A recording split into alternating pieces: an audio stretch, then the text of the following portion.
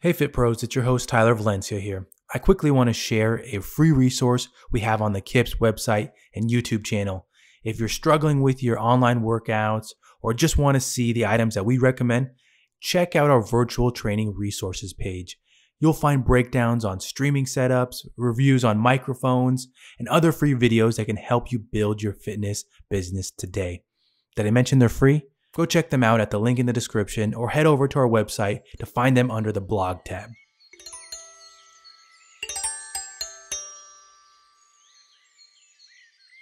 Welcome to the KIPS Podcast. My name is Tyler Valencia and I'm the president of KIPS and Time to Train Fitness. We're going to be talking about an area of the fitness industry that it's a new one for me, but one that I enjoy discussing. Our guest, Christa Fairbrother. Thank you for being my guest on the podcast. Thanks so much for having me. I'm looking forward to it. Yes. So Christa, let's kick things off for the listeners. Give yourself and our listeners a little breakdown about you, how you got started in the industry, and your background. Thank you. That's a really long story that I always do my best to condense. So I live currently in Gulfport, Florida now, and I'm an Aqua Yoga coach and trainer. And how I came to that is actually 30 years ago. I was a farrier. So for those who don't know what that is, it's somebody who puts horseshoes on horses. Somebody still has to do that by hand. And you're bent over a lot. You're lifting a lot of weight. It is not good for your back.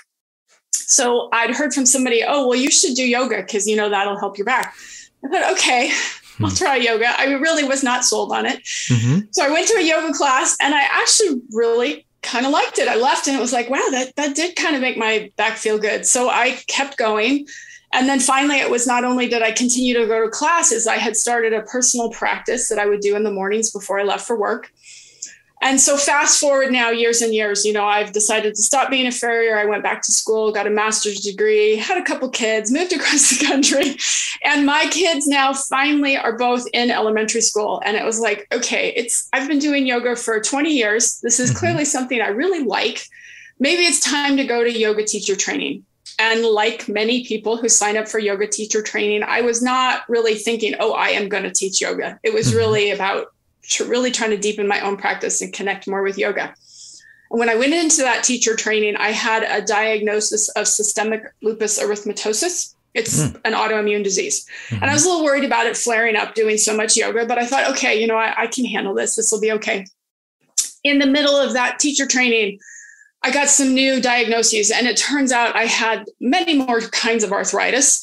And I had a lot of cognitive dissonance with trying to explain, okay, well, how had I shod horses and been an athlete and ridden so many years and done all these things with all these kinds of arthritis that I had clearly had since I was a kid, because that's how long the symptoms have been going on. And basically I thought, it was the yoga. I really stumbled into the best self-management techniques and tools that I really could have. And that's what's been keeping me going. So it became immediately like, oh my gosh, this is my calling. So I went immediately on to Yoga for Arthritis teacher training, which is a specialty certificate for yoga.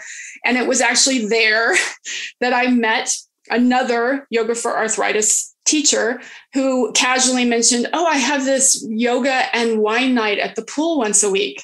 I was like, oh my God, why has no one ever told me about this? And I had no internet access there, but I instantly went home and Googled how to do Aqua Yoga teacher training and left for that. And the rest was history, as they say. That has become my yoga passion. And that's really now what I specialize in. I love it. I love the background on it. And what I've really seen with this podcast and the guests that come on is they have that moment that really pushes them further into their passion. We hear instructors, individuals talk about it a lot, their passion and what pushes them further into it. And I think that is an area that you hear a lot about, and finding that passion, it just opens up this world of, oh, I want to get creative in this way. I want to take this extra step. I want to take this risk, because you want to share it. You want to build in that area and you want to learn more about it. If you are in a position within your industry where you're not happy about it, you're doing something you don't like, it's hard to look around and think, I don't really want to do this. I don't really want to learn more about it. But once you find that thing, you're like, yeah, let's get more. Let's find out more. I want to take all of this on. And so I love those stories and when guests share those in the podcast. And something I kind of want to shift to with talking about Aqua is something that you and I were actually talking about before hitting the record button, and it's with barriers to Aqua. I think that hearing from Aqua individuals is always a great thing because sharing more about it is how I think other instructors can see, wow, this is something I'm not even tapping into, and there's so much potential with it. What do you believe for, we'll say, the majority of fitness professionals are some barriers for them to teach Aqua exercise? Why do you think that a lot of fit pros don't want to teach Aqua? That is a great question. One of the most common pieces of feedback that I get from my fellow professionals is some have concern for the pay scales, because in aquatics, it's kind of like if you're a personal trainer and you're getting your rate and then you're going to move into aquatic fitness, you kind of have potentially come down into that group fitness pay scale, which is, pros know it's like, oh yeah, ow. Mm-hmm. So there's that barrier because it would take you some time, obviously, to be able to get to the point of within aquatics to get back to being able to offer private sessions and have that demand for your services. So I hear that from fellow pros is it's like, oh, it's just taken on this pay scale I'm not ready for. Mm-hmm. I hear a big one is I think it's literally just a lack of awareness, because if you're a fitness pro who's used to working on land and you're not somebody who goes in the pool yourself, why would you ever consider it? That's like common sense. It's like being a dog trainer when you're a cat person, you just don't do it.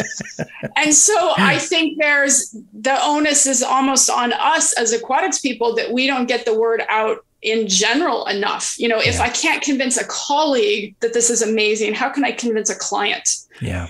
And so I think we just need to do a lot more to speak to what the general benefits are for everybody, not just that traditional aquatics audience that you often hear spoken to, which is that active older adult. We talked about that a little bit, but just that who aquatics can be for, what it can do. And while the pay scales, might seem a little problematic from the exterior, that there are some opportunities, the same in every aspect of fitness, to earn what you want to for your business goals. Yeah, I like that. I like both of those. The piece that I want to ask you now has to do with the evolution of Aqua. I think that was something interesting that you and I were talking about. Another topic prior to hitting record was kind of the evolution of Aqua. And if anybody that's listening follows me on Instagram, they know that I do sports that are different. I think that's the best way to explain it. They're different. They require lifting heavy things, and it's something that someone would probably look at and be like, he doesn't like Aqua. He's not about it, but I love jumping in the pool. And there has been times where I buy a lot of Aqua stuff because it's so beneficial. What have you seen with the evolution of Aqua training in, let's say, the last 3 to 5 years? That's a good question. I think the initial impact of Aqua is in terms of, okay, well, everybody thinks of it as a swimming modality, right? Mm-hmm. So the evolution, this happened before I entered the industry, where it was this idea of, well, we could do head out water exercise. And it's not just the hydrotherapy, I'm going to hang out in the water, right? Mm-hmm. So there was that evolution of, well, we can exercise in the water with our head out. And not also, I mentioned the hydrotherapy, I should also say, there was the European tradition of things like Watsu and the massage in the water. So that aspect of what was there as well. Mm-hmm. But this idea of, like you say, you can cross train in the water. So we've had some Europeans who are very engaged in those hydrotherapy components come over and say, well, the water's great. Why aren't you getting your athletes in the water? Yeah. And then we've had people working in helping women through the birthing process who have been able to say, okay, well, it's not just about water birth. You can prepare for birth by working out in the water. And then you can get yourself back to your pre-baby fitness levels, if that is your goal, by working in the water, right? So we've had a lot more awareness of that. Speaking to Aqua Yoga, obviously that's why I'm on your podcast, is I'm always like, I feel a little bit like we're the rainbow unicorns of the yoga world. We're really hard to find. And that shouldn't be, right? You should be able to think about yoga. Think how many people do yoga and what a big industry yoga is. Of course you can do yoga in the pool. So that I would, of course, is my thing. I would say that, as well as there's people out there working to broaden who Aqua Fitness is for, in terms of, I've already mentioned a lot about ability, but about age, so that it can be for your younger athlete. And there's a lot of, reasons to do that. A lot of professional sports teams, are now training in the water because it's so great for both recovery and injury prevention. So we're seeing more and more of that. And that's not, my area of expertise, but I hear about it and think it's amazing. Oh yeah. I will say, for anybody that is listening and they have access to a pool and they're maybe on the fence about it, go in there, do some sets, do some activities that you might do on land, in the grass, and try to do them. See what you think. I think it'll change your mind immediately. And then all of a sudden you start adding in the equipment and you're like, oh, wow, I love doing this. It's a game changer for myself and for individuals that want to learn more. It's so wide open for what you can do. So let's now switch back to your area. I think you just hit on it just a bit, but I think that now diving into it would be great. What are the differences with Aqua Yoga versus modern yoga? So I'm going to clarify and say modern yoga, you mean like land yoga, right? Yes. Because I would say Aqua Yoga is very modern yoga, right? That is a great question. I'm teasing you a little bit, but that does speak to our perceptions, right? Of, Aqua Yoga, what is it? So making that transfer, you were just speaking to, hey, if you normally do these sports and you can get in the water and try them out. For example, what is that? Is you're thinking about the water's viscosity. So this is a great transition point. Thinking about if you played golf, if you played tennis, you don't have to buy fancy aquatic gear. Take your golf club and your tennis racket into the water and pretend you're playing, but do it underwater. And you're going to notice there is a lot of viscosity to that water. You're not moving through the air anymore. Obviously, it's not honey or maple syrup, but you've got a lot of resistance from the water. And that is one of the benefits you are going to get for your modality, whatever sport you're normally playing, right? By now suddenly upping the ante on the viscosity. So when we think about moving yoga into the pool, well, that is one huge difference, is you're now in this really thick environment. So how you would build strength in Aqua Yoga is actually potentially, for example, like doing some movements with your arms, which we don't think about in mat yoga. We tend to take a pose and then we hold it, and the teacher might give you some nice instruction on yoga philosophy. Meanwhile, you're starting to quiver from that isometric hold, right? You get in the pool, because of the buoyancy, which we'll get to in a second, you are not working as hard to hold yourself up. But when you start moving your arms around, you are going to have to work extremely hard to stabilize your torso in the water, because our torso wants to roll and turn when we're in the water. And the act of stabilizing and keeping ourselves where we intend to be builds a lot of strength. Yeah. So there's that viscosity. That's a big one. I mentioned the buoyancy. So the buoyancy, everybody knows you get in the water and you're getting a little floaty, right? In Aqua Yoga, we work at about mid-chest height. So you've offloaded about 70% of your weight.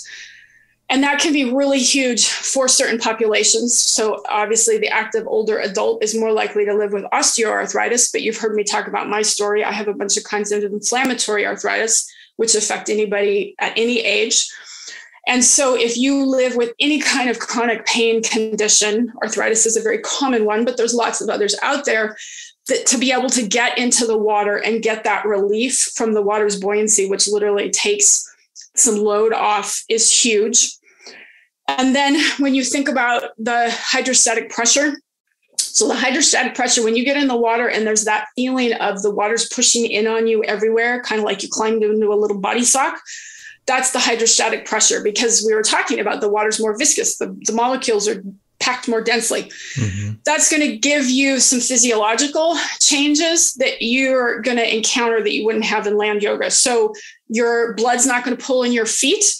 Your heart's going to be more efficient. Your kidneys are going to turn over faster. So all those benefits that you would get from being in the water, whether it's swimming, head out at water exercise, hydrotherapy, just literally that being in the water. When you put yoga in the water, you get those that you would not get out of land yoga. Okay. So I'm building a picture in my head, and some of it's from just going through your Instagram and getting a better idea of Aqua Yoga. Can you paint a picture with an exercise, just a go-to exercise of how you would set someone up? And because I think that is something that individuals might have trouble that are listening. Sure. Because exactly what you mentioned with modern or traditional yoga on land, I want to make sure I get the term there, is that they're bent over, they're holding a position, and they might be thinking, how can you bend over in a pool, or how can you hold a position? So paint a picture for someone with an exercise that you will typically go through in a class. Okay, perfect. So if you think about a lunge, most people listening, they're fitness pros. You've taught a gazillion lunges, right? So one foot steps forward, you bend the knee, it's in line with its toes, back heels up. So that normal lunge base in yoga, so modern, land, whatever we want to term it, your arms would often go up overhead, and we would call that warrior one, right? But when we get in the pool, putting my arms overhead, yes, they're out of the water. I'm not really explaining the benefits of all these things I just talked about with the water. So what could we do? Instead of that moving in the sagittal plane, which is moving my arms parallel to the long edge of the mat, which we do so much of in land yoga, instead, if I put them down alongside my body and say I stepped forward with that right foot. So I'm doing a lunge with the right foot leading. If I then take one hand at a time and perturb the water with it, I am going to get dramatic twisting forces that I'm going to have to work to stabilize. Mm-hmm. And people get a lot of benefits to their low back, their thigh muscles. We haven't talked to, like knee arthritis. One of the best things you could do is build up the thigh muscles to resist that. So they're going to really have to work their leg muscles. They're going to have to work their upper body because, again, you ask somebody to move their arms and they're getting a little unstable. Their shoulders tend to hike up, right? So they have to learn to depress those and engage those muscles in the top of their back. And you would ideally offer these kinds of things within the yoga tradition of kind of some investigative questioning. So, hey, if I'm doing that lunge leading on the right leg and you perturb the water with just the right hand, what's happening? Okay, what is that doing to your body? Okay, now you're going to do it with just the left hand. What's that doing? Mm-hmm. So the idea of people are getting these benefits physically, which we've spent a lot of time talking about, but then you add in the yoga philosophy, which is the same in the pool as on land, and really get them to learn more about themselves, their bodies, and make whatever fitness modality they choose to do more effective for them. Because to me, the overall benefit of Aqua Yoga isn't really just these physical things, mm-hmm. but that what people get out of it, the full package, is going to make them more effective in their daily life, because that's really where the rubber hits the road, right? Yeah. So by giving them these kind of informative leading questions, it's like, okay, well, how is this, working for you? And helps them build the matching service, so to speak, of, okay, I'm doing this in the pool. Well, when I get out of the pool, how's this going to help me? Yeah. Yeah. I think one of the pieces that you hit on that I think is across the board with Aqua working in the pool is with core training. I mean, the modalities that I use, they simulate movements that I do on land and in the sport that I compete in. And just the slightest movements in the pool, yes. you start to feel things, and all of a sudden you're having to squeeze or apply pressure in all these different areas that you never thought that when you're on land, you're like, oh, no, I can just put my 2 feet down and I can just accomplish this. No. Yeah. You're not working at all to stay attached to the pool floor. Yeah. When the pool floor isn't there, when the water isn't there. And a great one is plank. A lot of fitness pros, they're like, oh, I could hold a plank all day long. So when I put you in the water now, well, you can't put your hands down on the pool floor. So what are you going to do? Well, I put your hands on a pool noodle. So now you're doing kind of a half floating plank. Mm-hmm. And it really changes your perceptions of plank and what it does for you. So yeah. Yeah. But absolutely. I mean, that type of work, in my mind and my opinion too, with, I teach core lectures whenever I go to conferences and being more efficient. And I think over the last few years, it's finally coming out more how, okay, just doing super long planks it's not the best way to train the core. And so exactly what you mentioned there, if you're now doing a plank on a noodle, now you're having to squeeze and pull in muscles that you typically don't. You're learning more about your body. Your client is learning more about their body that they didn't think, oh, I have to squeeze this. I have to do this to get my core going, to strengthen it. Yeah. You're not just holding this long plank, a 5-minute plank on the ground, and you think, okay, yeah, I have a strong core. No, there's so much more part of it that not just for the clients, but being able to teach it and the efficiency of it. I think that goes so much further than, I'm going to teach Aqua. I think it's a great reason to look into it as a Fit Pro. Let's shift a little bit now towards your practice. I think that's always an interesting topic to hear from guests, and especially with something like Aqua Yoga. How has the last 2 years, what has that done, and where have you kind of shifted your practice to? Yes, we've all really struggled with COVID and lockdowns, and in the pools, it's been highly impactful. Yeah. So every state and country is different. I actually help people all over the world. So I've heard a lot of different stories about what lockdowns are doing around the world.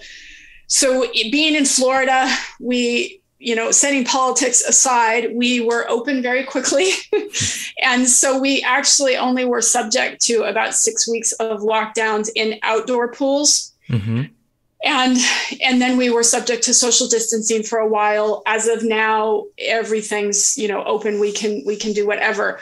I personally, because you heard me speak to my health story, being medically vulnerable, is I gave up all my teaching indoors. So I no longer teach at my local Y in the indoor pool.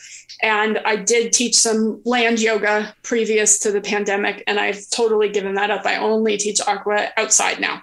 Mm-hmm. So those have been big shifts there. My online activities, which I had started working towards before COVID, actually have continued. And what I have found is while I've had more time to put into those, it's been actually very hard for my clients, because if you want to start teaching Aqua, but you're locked out of the pool, where do you have to go to practice? Most of the country isn't Florida with all these outdoor pools. You have to go to the indoor pool. Mm-hmm. And if you're in a state or province that has been shut down for 6 months, you just have nowhere to practice. Yeah. So it has been very impactful for the industry, because the biggest barrier almost is the fact you have to have the pool. Yep. It's beautiful in mat yoga. All you need is a mat, and you can take it to the park and you can put it on your bike and all this freedom. And it's lovely and that's great. And we are kind of tied to the pools for the most part. I have worked with a couple people on in the Indian Ocean in the country of Mauritius. I trained a couple of gals, and they work out in the ocean, which is awesome because that doesn't close, and it's the equator. So it's good all year long. Yeah. So that's amazing. But most of us, only a small slice of the world is going to get to do that. So as well as my language skills, I don't speak any foreign languages well enough to help anybody in another language. Mm-hmm. So I am dealing mostly with the English speaking world as well. Yeah. Yeah. With talking about your Aqua Yoga instructor training, before we talk more about that course, what are some of the skills that you feel like you've picked up that you're like, oh, wow, prior to these last couple of years, or even going into making your own instructor training, I would have never gone in that area. But what are some of those skills that you've picked up? Oh, that's an interesting question. Yeah, for me, it's been a lot of the tech stuff. Mm-hmm.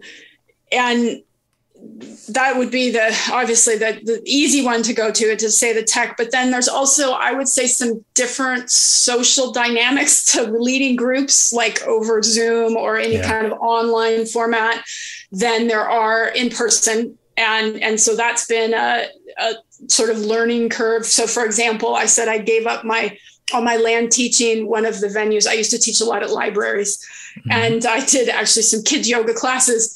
And so I'm in my living room streaming yoga for the library. And I'm used to, the energy of the kids and the screaming and it's all fine. Obviously I teach in pools. I'm used to craziness and it's just silence. There's no kids videos on, there's nothing. It's like, I'm being like super excited and crazy because it's kids and it's just crickets. And it was very odd, very, very odd. So there's, that dynamic of how do you learn to keep your energy up for the people receiving it without that feedback? Because normally you would, there's that energy exchange. So the energy exchange and then facilitating groups online has been educational. I said that I, made that career switch when I stopped being a farrier.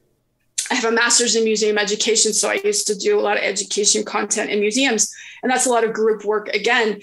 And so it's a very different dynamic to give a lecture to 200 people compared to talking to even 4 people online. So I definitely had to improve those skills. In terms of those tech and those kind of computer things, I have to admit, I haven't found a way to transfer them to be better in person. I don't think we all get better to be better human beings by talking to screens. So I'm sorry for that one. I have no wisdom there. That's it's such a different world. I think that's the best way to explain it. I've definitely shifted even my way of explaining it to instructors with the other company that I own, Time to Train Fitness, where we do online workouts. I've now had to be more honest with individuals and just being, I don't know if honest is the best way to say it, but I just had to be more forward. I think that's the word that I'm looking for, in telling them that online workouts is different than in person. Just how you mentioned with the dynamics of it, you get that energy when you're in a class. And I remember when I used to teach group fitness classes, sometimes I'd be in a basketball gym, and all of a sudden you got all these people standing in front, and then you blast the music, you feel the energy, you're running around. Yeah, you're just there, you're present. And with those classes too, in terms of making mistakes, if you make a mistake, you just, okay, yeah, sorry, I meant this instead. And people are still going to show up. People are still going to enjoy it. You still have a good time. With online workouts, sometimes you only have one shot. You got one shot. You got to be on, and you got to have that energy. And just how you mentioned, it might feel that nobody's there. And so you're generating this energy out of nothing. So it's a very different experience for instructors. And it's kind of it. It's like a presentation, it's like a showcase, it's like you're acting, but that's one different area of it. So I always like hearing those stories from Fit Pros and what they've gone through, and especially with their different areas within the fitness industry. So let's talk about your course that you made, your Aqua Yoga instructor training. With it, what was kind of the guiding process behind it? What was your thought process? And okay, I want to get this out more. I want to share it more. What was going through your head? It was literally just, trying to work with these people who were coming to me and saying, hey, I really want to learn Aqua Yoga. I want Aqua Yoga in my community. How can I learn? And when I say that these people who are coming to me, it is like these people in Africa, in Asia, in Australia, and there's no way I can get on a plane and make this happen. And this was all pre-COVID. So this wasn't, the barriers to travel that we're facing now. This was literally like it just the finances and the logistics of how do you make all this happen. And in-person trainings are lovely. We all, again, we're speaking to that energy, and we, especially right now, we all really miss them. So I don't have to go into that, but there are just some real logistic challenges to those in-person connections. And so really what was driving it was that feedback I'm getting from my audience is, would you please create this? Because we really want to have this. And so I actually started all the work in 2019. I rolled out the training, and literally the week we started the training was the week we all shut down here in Florida. So it was literally like, okay, I know some of you are still in the pools. We're locked down here. We're just going to roll with it. And so that very first training, I had obviously set out a timeline and a curriculum, and we just kind of crumpled that up and made some changes. And I actually had my highest graduation rate out of that very first training. I think literally because everybody got 18 weeks of support when they had thought they were going to get 6. So they got a lot of attention, and we worked really hard. And those people who signed up the first time were also, those people who had been knocking down my door to make this happen. So they were really gung ho. But so that was like, wow. Okay. So now I've been offering it since COVID. It continues to be a challenge as, pool lockouts and these kinds of things. I am fortunate. I have a very modest backyard pool, but it is there. And I've got high-speed internet access right there in my pool. So whenever anybody has, we do our live sessions with the course, but I'm just meaning in addition to that, if anybody has a question, I can just hop in the pool and do a little video for them and send it out to everybody. It's super easy in that way, as you would do in a land class, right? So that's really a perk for me to have that there. And then as well, is I really try and draw on my background in education to really provide a positive learning environment. People learn in different ways. They're looking to engage with different people on their end as clients, and make it not just about the Aqua Yoga. Yes, I mean, obviously that's the topic, but I need to deliver the curriculum the same as you would deliver a cooking class or a craft class or anything else that you might take. You need that quality level of instruction, and having that background, I feel pretty strongly about that. So that was obviously went into a lot of what I was doing when I was designing the course. So thinking about, well, it's not just all audio. It's not just all video. I don't want people to be cooking their dinner while they're listening to me talk. I know we all do it and it happens, but ideally they're practicing, they're really applying it. And I think that is a great goal for us to have if we're fitness professionals and we're designing fitness courses for other fitness pros. This should really all be actionable stuff. There's no reason I should bore you, that I should make this irrelevant. You should be able to take everything I give you and be like, oh my gosh, I didn't know that. I'm going to apply it now. And that's really has been my impetus and my goal in doing it. Yeah. I got a question. It's probably just more for me than for the listeners.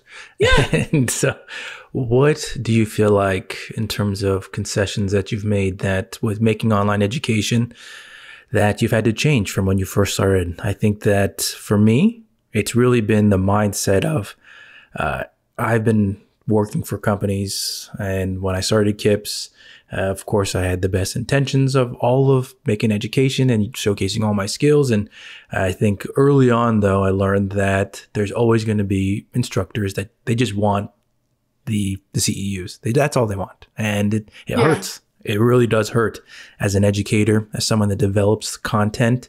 Yeah. And so I've had to make that change in mindset for yourself. Have you had any of those things when you first started making instructor training courses that I just have to switch off of this? Yeah, that's an interesting observation. And I hear what you're saying. I think it speaks to being the heart of an educator is you want to get that information and have people love it. And it's just the same to kind of compare it to the fitness pros who are listening. It's the same as when you're working with your clients, when you have that client who is just like, I am here, and they are giving 110% for them, whatever their 110% is, they are always fully showing up and they're always fully engaged, compared to that person who got the gift certificate and is showing up because their spouse and they're just kind of rolling with the motions. And when their 6 weeks is up, they're done. They're going to ghost on you. You're never going to see them again. So I hear, exactly what you're saying there. And for me, I think the biggest one has been trying to educate people about why I have an evaluation component. A lot of online education these days is you just watch the stuff, and when you get to 100% on the bar, you click, and it spits you out your certificate, and you earned your CEUs, and you're done. And I strongly feel like if you've worked with me and you're getting the certification from me, and my name is going somewhere associated with you, that we should have a little talk about how that went. Yeah. And so I actually require people to submit a video sample, which has been, hard. A lot of people don't have those tech skills. That's not why they're taking an Aqua Yoga training, is because they're good at recording videos. I totally understand that. So I very much try to make it as pain-free in terms of the tech that they need to make this happen. But then, we meet one-on-one and go over it. And I've gotten some pushback on that, and I continue to defend the point of why that is so important. And I think it speaks to, how I started, mirroring what you're saying in terms of, we're educators. We want people to engage with our stuff. We want the quality of the discipline to show. And I don't feel that that's like about me. It's like, I want you to go out and be an amazing Aqua Yoga teacher because you love Aqua Yoga, not because it was, about me really. And the bottom line is I want you to have a great impact on your community. And so I have to show up, and I'm being hard on you from a tech perspective of making you get me that video, because I want you to really be able to feel confident and have that quality experience. Yeah. I like that. I like that a lot. Another question for me before we get to some of our last questions here, but what kind of sparked something interesting in my mind was when you were talking about how that you do have access to a pool, and when you have a question and you want to demonstrate, be able to put some thought into a response to an individual, you'll go out there with myself and learning more about Aqua and filming more Aqua stuff in the last few years. It's been a task and a half. If you're filming indoors, you are now dealing with one of the biggest echoes you'll ever hear. Yeah. If you are filming someone on a deck, okay, you have a little more control. You're still worrying about those echoes, but now if you have someone in the pool, you can't take a microphone, a lavalier microphone in the pool. No. So you're dealing with so many different elements. Now add onto that being outside, cars driving by, planes, birds, whatever that is. There's so many elements. And as someone like myself that makes content, you create controlled environments so that you don't have to deal with those. So exactly. It's like a stressful situation when I think about having to film at a pool. For you, what are some of your tools that you use? I think that's a great question. I love to hear that. Do you have a microphone that you bring out or a camera that you specifically like to use? Yeah. So tech at the pool is always a journey. I'm definitely hearing, and I am by no means a techie, right?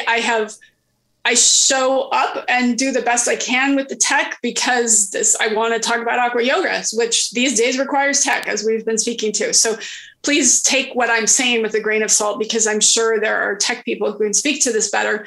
But I do have a camcorder with a external mic that I can use for recording videos. I also, depending on the video, I don't necessarily record it live sound. There are times when I know I'm going to be doing a voiceover. So if anybody is hearing this and they want to, look me up on Instagram or Facebook, you're going to see a lot of my voiceover videos. Yeah. A lot of the short social media ones, I record the movements in the pool and then put the voiceover on top of that. Very smart. When you're thinking about, my trainings, is I actually want those people to see how hard it is at the pool. I want them to see that the mushroom is going and the kids have swim lessons and people are screaming in the background and the dump truck comes every single time I teach, right? I want them to see that because they need to understand the challenge of what it is to teach at the pool. Yeah. And so when I record those, I don't edit that stuff out because I want them to see it. So there's both those things going on. Sometimes you do a shoot and you literally you have 2 more sentences and some horrible noise happens and you just have to reshoot it. And it's just very zen. It's part of the experience. I do have underwater cameras that I use as well. And those, yes, I put them on a tripod. I use those. I have a very good relationship with the pools I teach at. And so I'm also can film there. So when I actually do all my underwater filming, I do it at the pools I teach at rather than my own. I find that a lot of backyard pools, the depth is too shallow. And when I say the depth, I mean the distance between you and the wall. So you just don't get nice quality of underwater shots in a small pool. And so that's why I like to, do those in the commercial pool. What other tech things can I speak to? I will say with experience, you get better. Yeah. So I've now been doing this, I've been teaching Aqua Yoga 7 years. I've now been filming it about 6. I really shorten the amount of time it takes because I know there's some things that really help. And I should give a huge shout out. I say this like I do this all myself. My husband is my chief photographer and he's become really amazing at it. So he is not a photographer for a living, but he plays one for me. Another thing that really helps, I should just like a little tip that isn't a tech thing is calm water really helps. So when I say that I go to my public pools and I'm allowed to film there, I'm always trying to squeeze in like the shift changes in the end of the day when there's not a lot of other people at the pool, not because I care about other people in the pool, but having the surface of the water chalked up will really change the quality of your pictures if you're doing still pictures, and even your video if you're wanting to see what's going on below the water from above. Yeah. So those are just some tiny, and wind. Anybody who does filming outside, yes, you have to deal with wind. So be careful, do whatever wind research you need to do for your microphone to get the wind off your microphone, because that will help as well. Yeah. For talking about calm water, one of the tools that I've been surprised with is I will use it's called a shotgun microphone, and it's worked relatively well. I'm usually not a big fan of these types of microphones. I typically use lavalier microphones when I'm filming workouts or when I'm recording content for YouTube, whatever it might be. And shotguns just typically are not my jam, I'll say. But for Aqua and calm water, it's been pretty good. And so that might be something for somebody to look into. Just one joke before we move on here. I will say that I've never been more terrified with filming Aqua stuff when I have my $1,000 camera reaching over a body of water trying to get a shot and just worried that my hands are just going to give out right there. And then all of a sudden it's all gone. But you keep going. And it's definitely something to learn if that's your area. And it's everything you mentioned and more with filming at a pool. It's an interesting area, but it's fun. And I like how you mentioned with the underwater stuff, because that's a great tip right there for people, because those are cool shots. They're very cool shots. Yeah, what I do is so photogenic. I mean, people love, especially in the winter, this time of year, people listening, it's January, it's snowing. And here's this woman in Florida who's got these turquoise pictures of the pool. And you can just like daydream a little moment. It's very vicarious pleasures. Yeah. So they're beautiful pictures when we can get them right. Yeah. Yeah. Very cool. Very cool. Well, we're getting now to our podcast takeaways for the episode. And I love this part because of not just where I found it. And if you're a listener to the podcast, you've heard me talk about it many times. And with it, though, it's a great opportunity to hear from our guests on the topic of myths within the fitness industry and their experiences. Every guest that comes on has a different experience based off where they've worked, what they do now, and where they want to go. And so sharing that and their insight is really what this question's about. So, Christa, what are 3 myths about the fitness industry? So mine obviously come from that Aqua Yoga lens, as you spoke to. Different guests have different perspectives. So one thing I see a lot of is that people come to fitness and or yoga because they have a body image thing. And I think it's too easy for us as fitness professionals to say, oh, well, people came to my class because they want to lose weight or they want those 6-pack abs or something like that. Especially people who come to yoga, they come for a pretty diverse number of reasons. It might be stress relief. It might be, I work with a lot of people who deal with pain. They want to get out of pain. It might be the social component, right? So don't always leap to, this is about somebody's body. I think that's a pretty big one. I do within the aquatics community work with that active older adult. That is my audience. And I love working with active older adults. I think there's a perception in the fitness industry that, again, fitness is just for really young, capable people. And remember, if you kind of dial it back, well, why do you like fitness? Yes, you like moving, but it's also a people-oriented business, right? We're in a service industry. This is about the people, and seniors are just as much fun as everyone else, right? We're all just people. And so that age shouldn't be a barrier. And in yoga, I think it can just as much be a barrier when you think about if you have somebody who lives in a wheelchair and they're going to do a yoga pose, is their yoga pose, which is of a different shape, not the yoga pose that somebody that still has all their limbs doing, right? Do you have to call them separate names? Is their yoga somehow less valid, right? And I think that idea of age and ability, I'm conflating them here as I answer, but I think they go very much together in the fitness world. And then I would say the last one is what a lot of the larger fitness world thinks about yoga, us as yogis, is that we have all these shapes we put our bodies into and we give them funky names, and that's all yoga is.